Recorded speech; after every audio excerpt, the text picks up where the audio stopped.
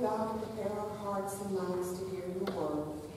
Sweep away our busyness, our distractions, and our wandering thoughts so that we may sense the Spirit's movement and discern the teachings of Christ our Savior. Amen. Chapter 17 through 27 of the book of Leviticus is called the Holiness Code. These chapters, more than any others in the book, emphasize the holiness of God, the fact that God's people are also called to be holy. After a prologue, chapter 18 through 20 deals with holiness in the family, especially in sexual activity. One of the purposes of Leviticus was to teach God's people how to worship God. True worship can be best expressed by joining the visible forms of the religious life with the holiness of the worshiper's life. Over and over again, Leviticus admonishes the reader, you must obey my laws and be careful to follow my decrees. Listen to the word of our God. The Lord spoke to Moses, saying, speak to the people of Israel and say to them, I am the Lord your God. You shall not do as they did in the land of Egypt where you lived, and you shall not do as they do in the land of Canaan, to which I am bringing you. You shall not follow their statutes. My ordinances you shall observe, and my statutes you shall keep. Follow them. I am the Lord your God. You shall keep my statutes and my ordinances. By doing one shall live. I am the Lord. None of you shall approach anyone near of kin to uncover nakedness. I am the Lord. Then we have a long list of kinship sexual prohibitions, and we will pick up our reading in verse 21. You shall not give any of your offspring to sacrifice them to Molech or profane the name of your God. I am the Lord. You shall not lie with male as a woman. It is an abomination. You shall not have sexual relations with any animal and defile yourself with it. You shall not have sexual relations, and nor shall any woman give herself to an animal to have sexual relations with it. It is perversion. Do not defile yourselves in any of these ways, for by all these practices the nations I am casting out shall you have defiled yourselves. Thus the land became defiled, and I punished it for its iniquity, and the land vomited out its inhabitants. But you shall keep my statutes and my ordinance, and commit none of these abominations, either the citizen nor the alien who resides among you. For the inhabitants of the land who were before you committed all these abominations, and the land became defiled. Otherwise the land will vomit you out for defiling it, as it vomited out the nation that was before you. For whoever commits any of these abominations shall be cut off from their people. So keep my charge not to commit any of these abominations that were done before you, and not to defile yourselves by them. I am the Lord your God.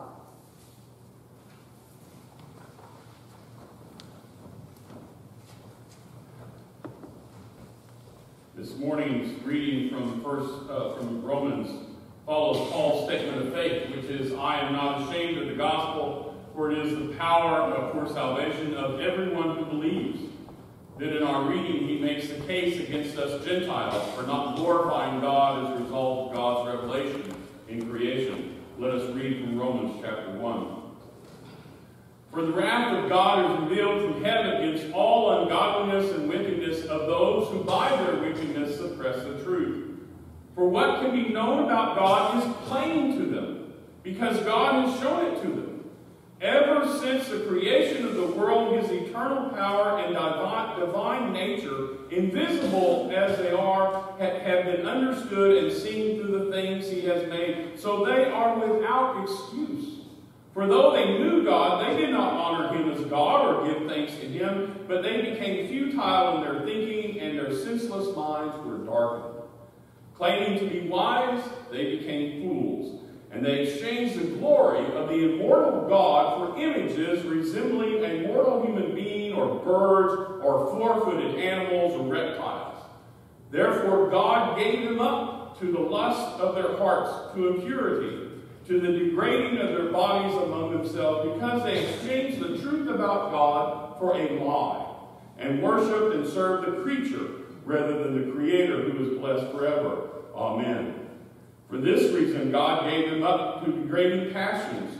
Their women exchanged natural intercourse for unnatural, and in the same way also the men, giving up natural intercourse with women, were consumed with a passion for one another.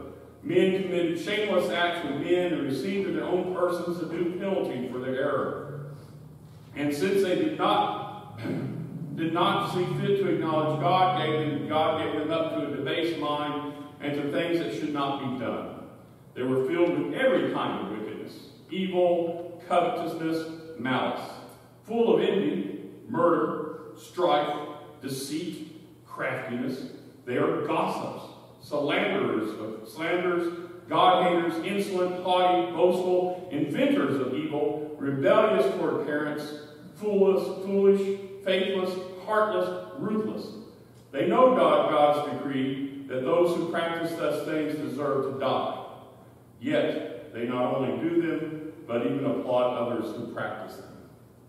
Our reading from 1 Corinthians comes after Paul makes it clear it is no business of his to judge those outside the church, that is up to God. Then he speaks about life as it is lived within the Corinthian church and how it should be lived in the Corinthian church. We read from chapter 6.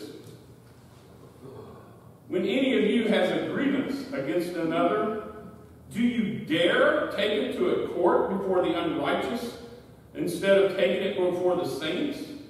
Do you not know that the saints will judge the world? And if the world is to be judged by you, are you incompetent to try trivial cases? Do you not know that we are to judge angels, to say nothing of ordinary matters? If you have ordinary cases, then, do you appoint as judges those who have no standing in the church? I say this to your shame. Can it be that there is no one among you wise enough to decide between one believer and another? But a believer goes to court against a believer and before unbelievers at that. In fact, to have lawsuits at all with one another is already a defeat for you. Why not rather be wronged? Why not rather be defrauded? But you yourselves wrong and defraud, and believers at that. Do you not know that evil wrongdoers will not inherit the kingdom of God? Do not be deceived. Fornicators, idolaters, adulterers, male prostitutes, sodomites, thieves, the greedy, drunkards, revelers, robbers, none of these will inherit the kingdom of God. And this is what you used to be. But you were washed and you were sanctified. You were justified in the name of the Lord Jesus Christ and in the Spirit of our God. And then we come to our gospel reading this morning. I selected this morning's gospel reading to underscore the message that we may not reject any scriptures, but that all scripture is open to reinterpretation by the Spirit of God. And I've never read any interpretation more difficult for me personally than Jesus' interpretations of the scriptures. Let us begin with Matthew chapter 5, verse 17. Do not think that I have come to abolish the law or the prophets. I have come not to abolish, but to fulfill. For truly I tell you, until heaven and earth pass away, not one letter, not one stroke of a letter will pass from the law until all is accomplished. Therefore, whoever breaks one of the least of these commandments and teaches others to do the same will be called least in the kingdom of heaven. But whoever does them and teaches them will be called great in the kingdom of heaven. For I tell you, unless your righteousness exceeds that of the Pharisees, you will never enter the kingdom of heaven. You have heard that it was said to those of ancient times, you shall not murder, and whoever murders shall be liable to judgment. But I say to you, that if you are angry with a brother or sister, you will be liable to judgment. And if you insult a brother or sister, you will be liable to the council. And if you say, you fool, you will be liable to the hell of fire. So when you are offering your gift to the altar, if you remember that your brother or sister has something against you, leave your gift there before the altar and go. First, be reconciled to your brother and sister, and then come and offer your gift. This is the word of the Lord. Thanks be to God. It's kind of hard to say thanks be to God to some of those scriptures, and then difficult text. But have I told you recently how much I love our scriptures? I do. I admit that I am ignorant of the religious writings of other faiths in the world. But I cannot imagine that they are as robust as the scriptures we inherited from the Jews, or as intellectually challenging as the Gospels, and as diverse as the letters of the New Testament. I love them. I truly love them. And I enjoy nothing more than wrestling with them. There is nothing more fun than wrestling with the tensions within Scripture, knowing that wrestling with God's holy word may leave me lame like Jacob, but also confident that it will always leave me blessed like Jacob. You know what story I'm referring to, don't you? That story of Jacob, when he was about to face the brother that he had cheated out of God's blessing. All these years had passed. Jacob was so extremely wealthy, was very extremely wealthy. But as he approached his brother, he was in deathly fear. He feared having to face his brother to such a degree that as he approached his brother from a distance, he continued to send people ahead of him with gifts for his brother, hoping to get his brother on his good side.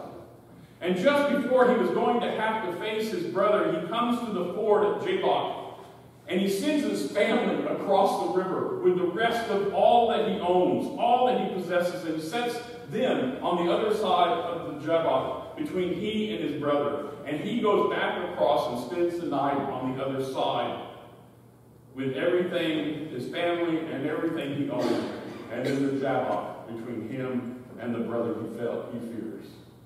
And then he falls asleep. And during the night, according to the story, a man wrestled with him until daybreak. When the man said he did not prevail, he struck Jacob. When the man saw that he did not prevail, he struck Jacob on the hip socket and crippled him. But Jacob hung on, saying, I will not let you go unless you bless me. And the man said, you shall no longer be called Jacob, meaning heel grabber, which is what he did. You shall be called Israel, meaning blessed him, saying, you have striven with God and prevailed.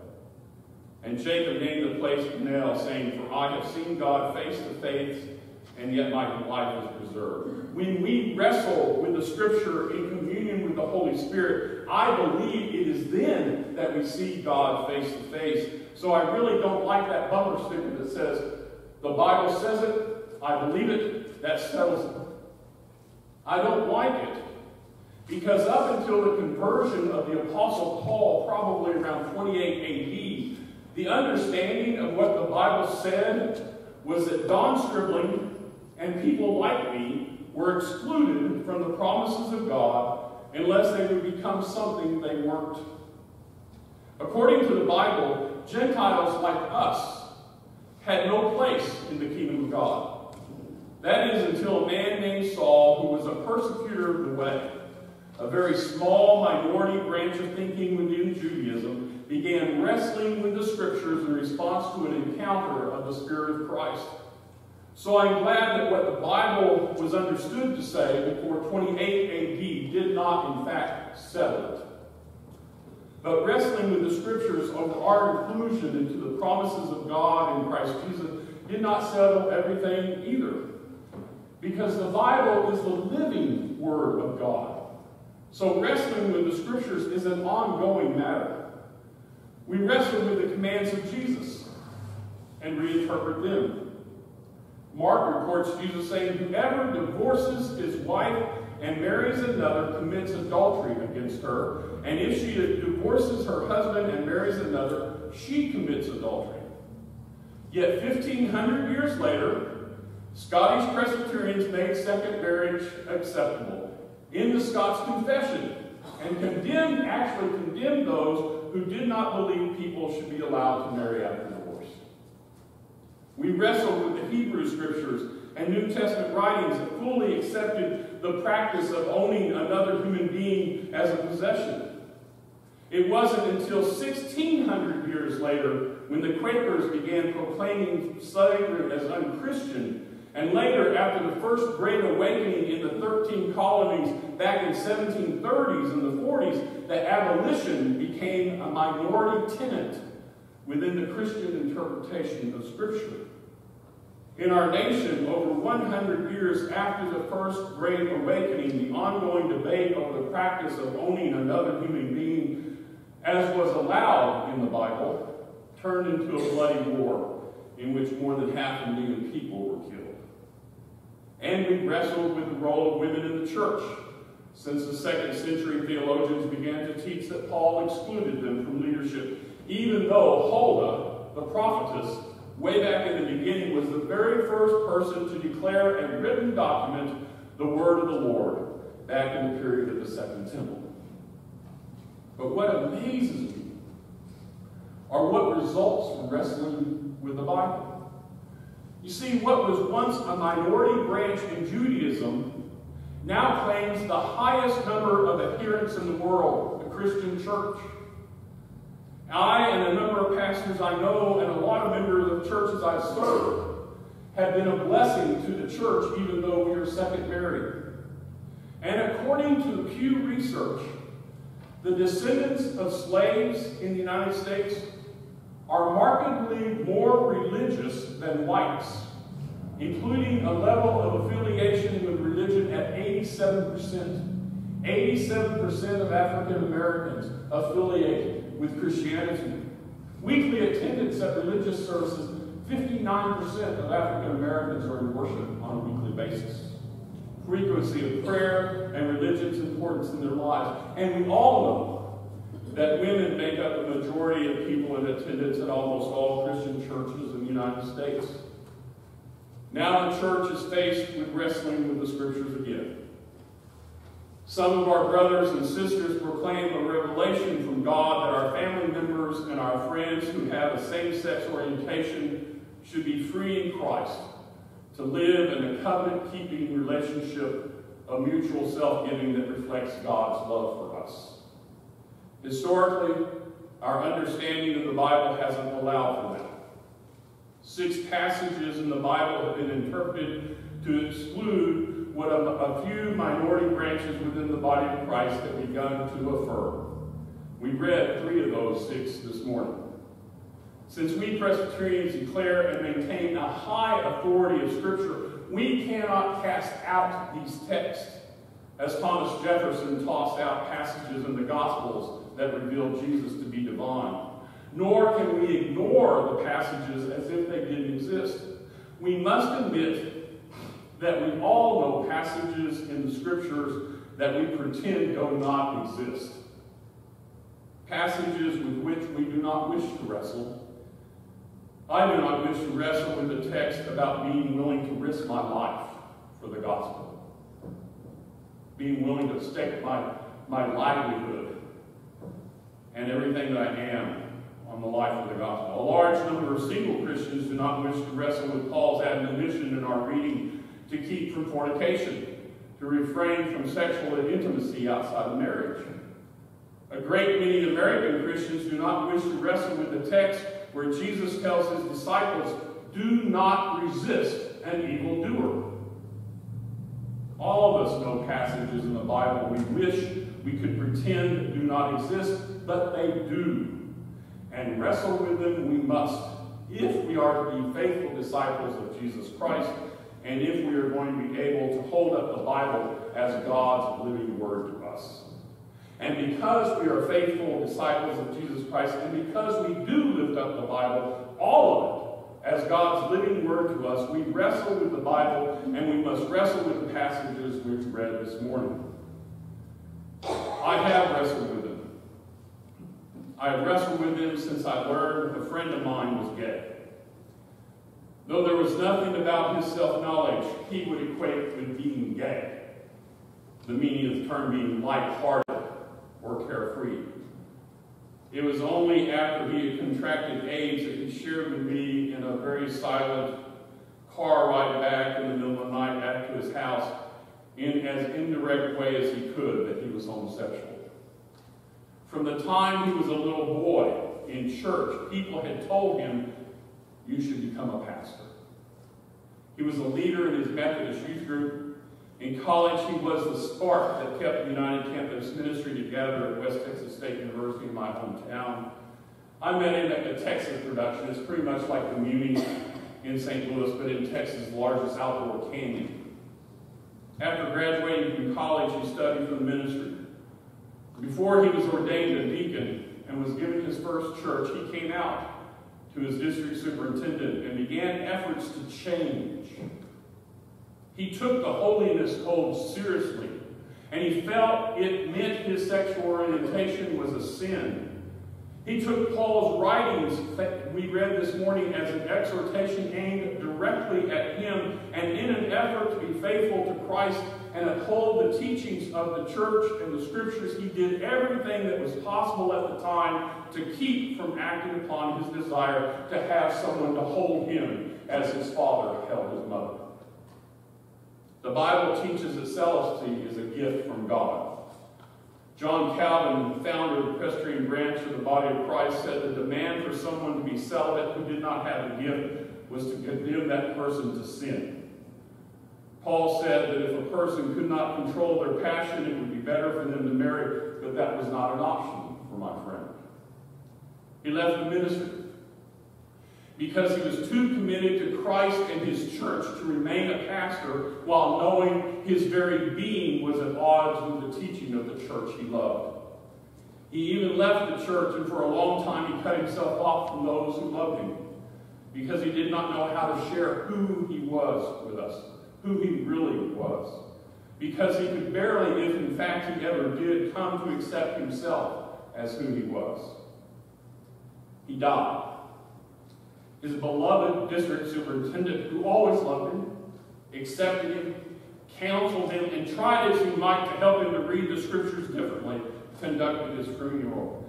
And as you can tell, it breaks my heart to this day. But I've wrestled with this morning's text ever since. I, of course, began, like everybody else, to simply deny them. I pretended they didn't exist. And I was able to do that until a theological professor from Dubuque Presbyterian Seminary named Mark Achtemeyer published an article supporting efforts in our church to keep openly gay and lesbian people from being ordained to the office of elder in the church. Those efforts resulted in a constitutional ban on gay ordination in our denomination back in 1997. I continued to ignore the passages as best I could because I seldom came in contact with open homosexuals in the church. But then I moved to Lamesa, and God decided to press the issue by making me aware after several years that my organist was homosexual, and about a third of the people that God brought to the doors of our church were homosexual.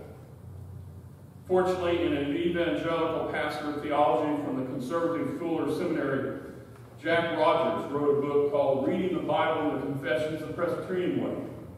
I like the book, and it supported my growing sense that the church's interpretation of the morning's passages as it relates to what we know as same-sex orientation was incorrect.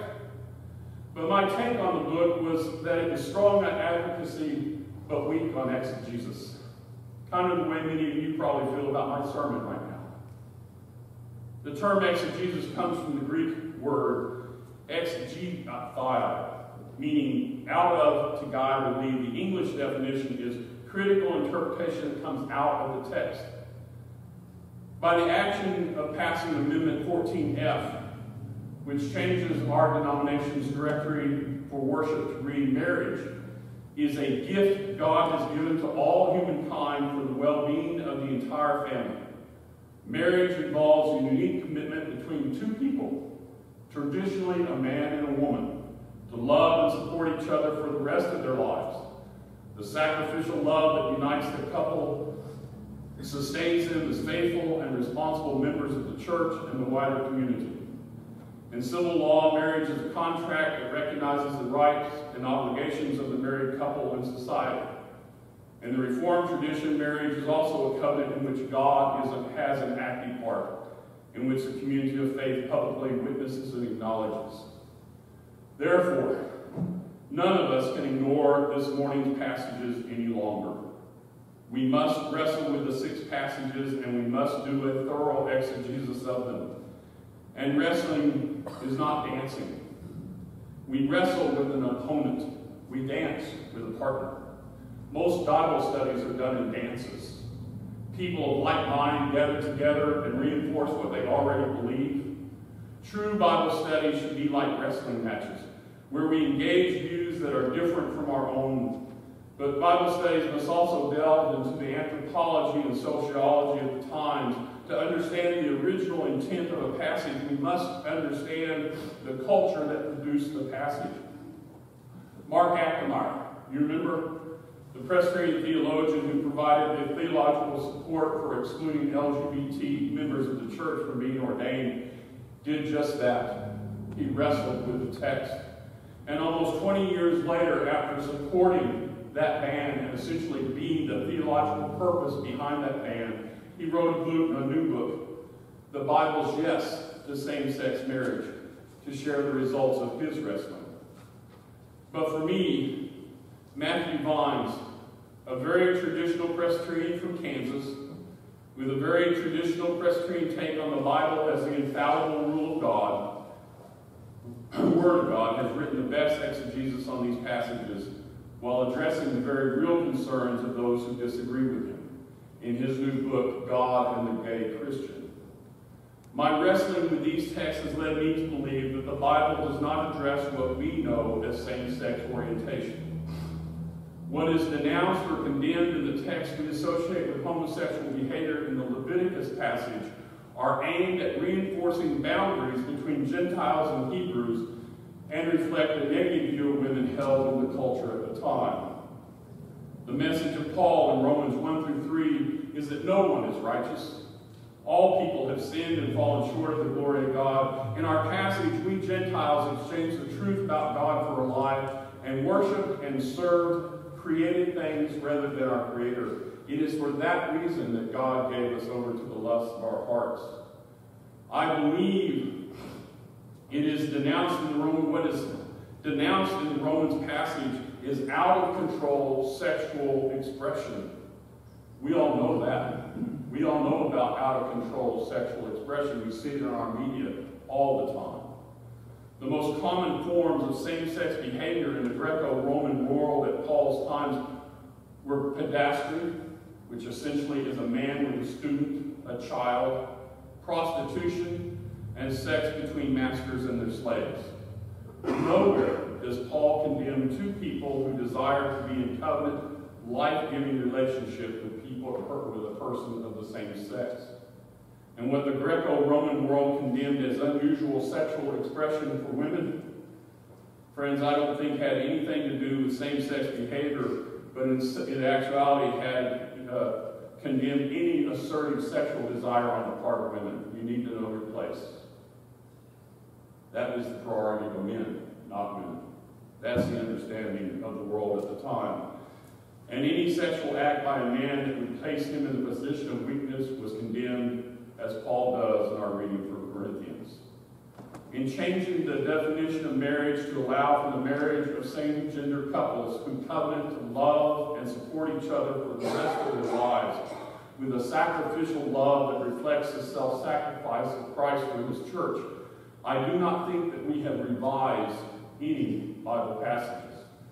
But in the words of one person quoted in Matthew Vines' book, we have revisited the Bible and come to a more accurate understanding of it. I realize that most people disagree with where I have come out on this. I may be wrong. But what I know is this. The Bible says it. I believe it. That settles it. At one time would have excluded you and me from the promises of the kingdom. So out of gratitude to Paul's willingness to wrestle with the Scriptures, not only to wrestle with the Scriptures, but to suffer for his interpretation of them, so that we might be understood to be beneficiaries of the blessings of God in Jesus Christ. Out of gratitude to Paul's willingness, we owe it to anyone who is seeking the promises of the kingdom through Jesus Christ to wrestle with the Bible, to see if the Holy Spirit that revealed the mystery of our inheritance in Christ will reveal a mystery not made known to humankind in former generations, even if it leaves the church walking with a limp until Christ comes. To the glory of God and to the joy of all God's children. Amen.